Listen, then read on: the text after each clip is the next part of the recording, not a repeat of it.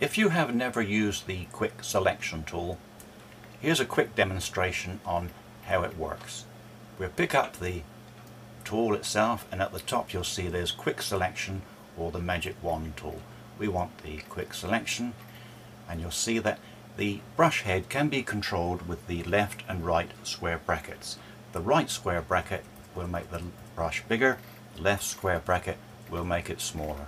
So whatever picture you're working on, make the brush size a suitable size for your picture. And as you see at the moment, inside the circle there is a minus sign. We want that to be plus. So we'll go up here to these three icons here and we'll click on the plus. Come down and just simply click in the yellow part of our dress and then come down, and you see that it's automatically selected most of its dress.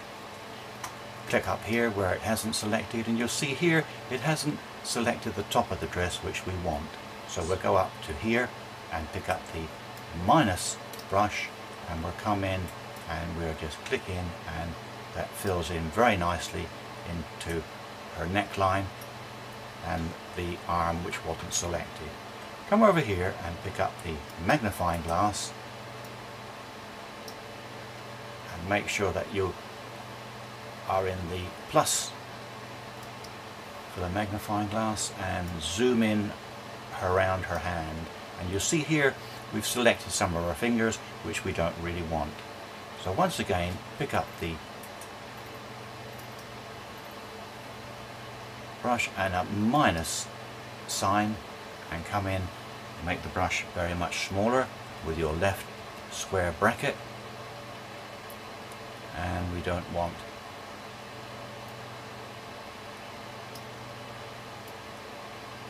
that part, and we don't want that part, and we don't want that part. But what we do want is the yellow between her fingers. So we come up and click on the plus, make your brush very much smaller, and go in and pick up the space between her fingers. There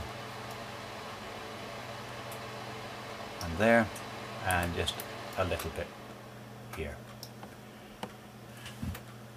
Double click on this hand, which will bring it back to the normal magnification, and now hold down your command key on the Mac and the control key on the PC and tap the letter U on your keyboard, and the hue and saturation dialog box will appear.